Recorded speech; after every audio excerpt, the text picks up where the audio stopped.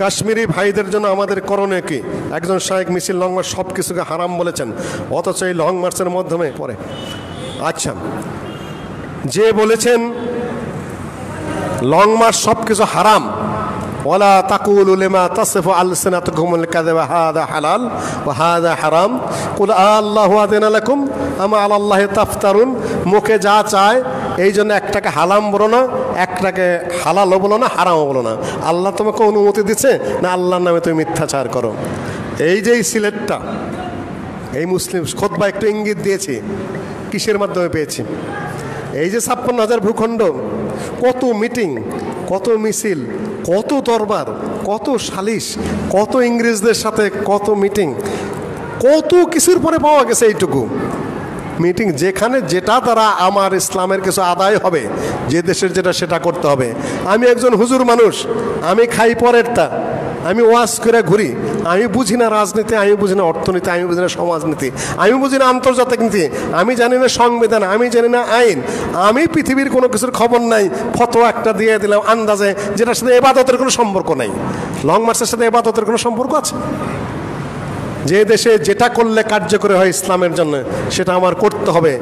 আজকে যদি ভারত থেকে 40 লক্ষ মুসলিম যদি ফেরত পাঠায়, কোথায় পাঠাবে? প্রথম সিলেটে। এখনই লক্ষ জনতার মিছিল করে আর প্রতিবাদ জানানো উচিত। তাহলে সরকার একটু ভালো অবস্থানে থাকবে। সরকার বলবে আমার কিছু করার নাই, সরকারের জন্য এটা উপকার হবে, দেশের জন্য উপকার হবে। লক্ষ জনতা মিছিল করে সরকারই বলে দিবে যে মানুষ খেপে গেছে, আমি কি করব? তখন ভারত নমনীয় হবে। আজকে যদি এই বাংলাদেশের 15 কোটি মানুষের 15 লক্ষ মানুষ মিছিল করে, আর পাকিস্তানে যদি আর 15 লক্ষ মানুষ মিছিল করে, কাশ্মীরের চাই বহু জায়গায় টনক লড়বে, বহু জায়গায় টনক লড়বে। লং মার্চ মিছিল নিষেধ, এটার ফতোয়া পাইল কই? কাজে এটা ইবাদত নয়, এটা মুসলমানের স্বার্থ রক্ষার জন্য যখন যেটা প্রয়োজন সেটা করতে হবে, কিন্তু ভাঙচুর নয়, রক্তক্ষয় নয়। মুসলিম হয়েও যারা শিয়াদের মতো তাকিয়ানীতি অবলম্বন করে তাদের কি মুনাফিক বলা যায়? তাকিয়ানীতি অবলম্বন তো অনেকে হয়তো জানে না তাকিয়া কি। তাকিয়া মানে হলো ছাপিয়ে রাখা, মনের মধ্যে যা মুখে তার বিরুদ্ধে বলা। শিয়ারা এটা খুব ভালো পারে।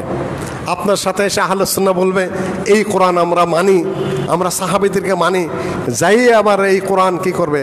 অনেকের কাছে শুনেছি পূর্ব এলাকায় শিয়া আছে, সৌদি আরবের মিলিটারিদের মধ্যে চাকরি করে, ওরা সেখানে চাকরি করে, বলে কি যখন চা বানায় চায়ের মধ্যে জুতার পচা মোজা দিয়ে দেয়।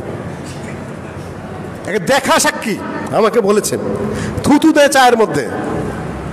ওই চা বানায় যখন একটা ছোট্ট একটা যে চা বানায় সেও এত বড় হিংসু করা, ইহুদিদের চেয়ে খারাপ ওরা। আচ্ছা এটা তো এখন খাউন কিভাবে? ইহুদিদের চেয়ে খারাপ। এলা তাকিয়া, বাইরে সুন্দর সুন্দর কথা বলবে, ভিতরে এগুলা করবে ওরা।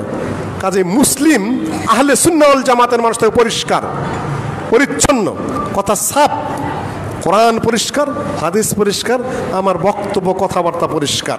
সেখানে কোনো তাকিয়া ভিতর বাহির দুই রকম এরকম কোনো অবকাশ নেই। আমি ভিতর বাহির দুই রকম করবো কেন? আমার উদ্দেশ্য কি? আমি কি চাই? আমি দুনিয়ায় শুদ্ধ ইসলাম প্রচার করতে চাই, আখিরাতে আল্লাহর কাছে জান্নাত চাই। আমার লুকাসাবার দরকার কি? আমার এত চালাকি সূত্র মুনাফিকের দরকার কি? কিন্তু মুনাফিক শব্দটা বলা যাবে না। কেন? কাউকে মুশরিক, কাফের, মুনাফিক এটা বলা যায় না। বলা যায় এই কাজটা কুফরি কাজ, এই কাজটা মুনাফিকি কাজ, এই কাজটা বেদাতি কাজ। কিন্তু তুমি বেদাতি এটা বলা যাবে না, এই কাজটা বেদাতি। কেন? আল্লাহর কাছে তার অবস্থা কি তা তার আমি জানি না। আমার জ্ঞানের আলোকে বলবো এই কাজটা কিন্তু সেরেকে কাজ। আপনি যাচ্ছে শাহজালালের মাজারে, মুশরিক কয়ে বললেন না, বলে ভাই কাজটা সেরেকি, এটা সেরেকি কাজ, মুশরিক বলে না। কিন্তু যদি এখানে স্পষ্ট সেজদা করে ফেললো তখন আপনি মুশরিক বলতে পারবেন, নির্দিষ্ট হয়ে গেল, কারণ নিজেই নিজেকে মুশরিক প্রমাণ করে ফেলেছে। জাযাকুমুল্লাহ খাইর।